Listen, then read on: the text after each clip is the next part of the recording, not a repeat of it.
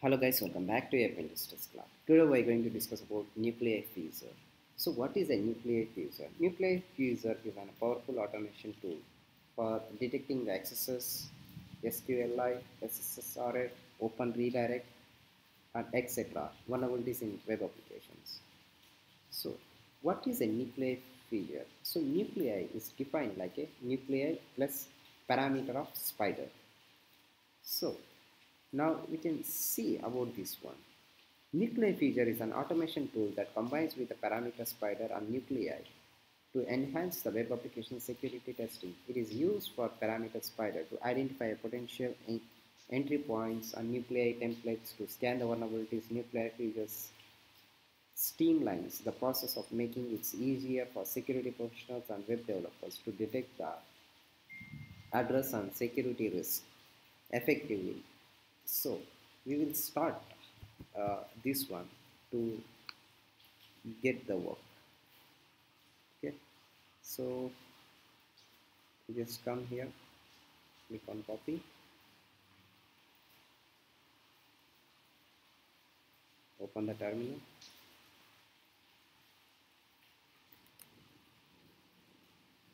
So we paste it.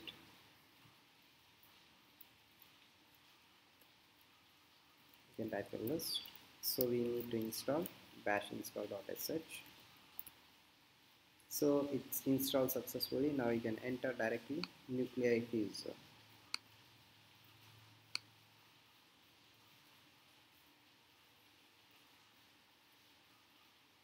Okay.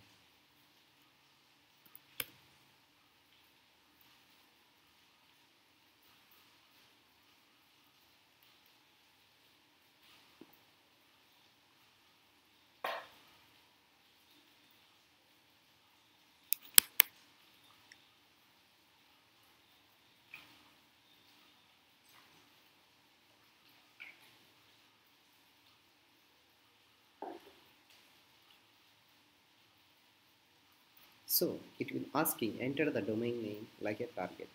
So we type vulnerweb.com. So it's running like a parameter scan.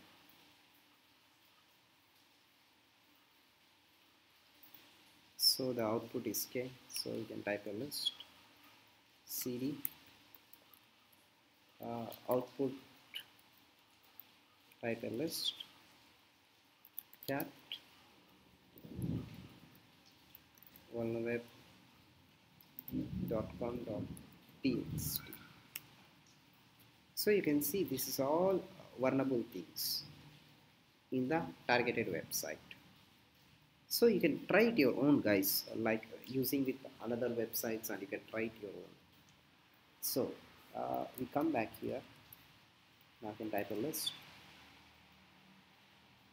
That's it only here. NucleiFuzzer. We can try with enter the domain name and targeted things. We can try with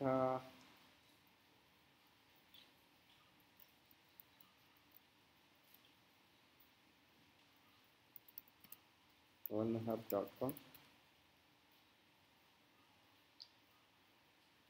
Yes, we can try with this one. Then let's see. onehub.com.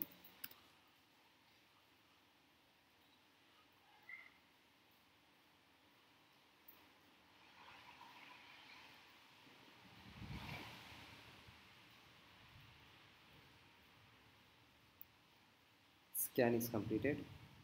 Now we need to go to output, then type a list.